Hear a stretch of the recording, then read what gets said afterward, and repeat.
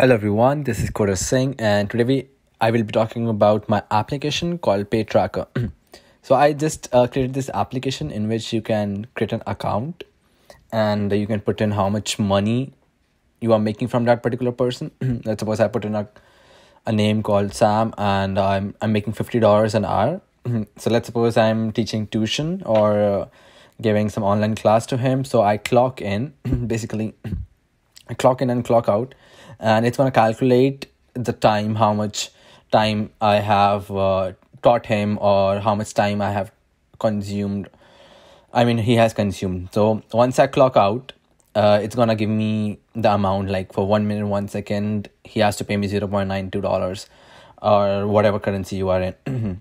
So I released this app and you can buy it online on Google Play. It's basically all the data is stored offline. So now I'm creating an online version of it to store data. So I can receive money as well. I can keep an account of how much money is being paid and how much he has, like how much money he has already given me and how much money he owes me or everything like that. So again, so it's just an offline version and I want to create an online version of it. And to do that, I'm going to write the backend in Typescript using Express.js and Sequelize. And I'll be using authentication with JWT. So I have to create each and every account of it, and the database which I'll be using is PostgreSQL.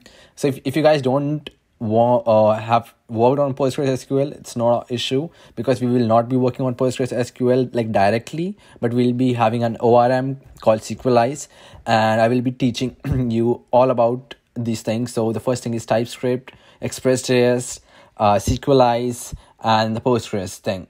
And thank you so much, guys. If you like it, so please go to my next video, and I'm going to start coding in the next video. Thank you so much, guys, for watching the tutorial. Or just a description about it. If you like the tutorial, then go subscribe my channel and give me a heads up. give me a like button. Thank you so much.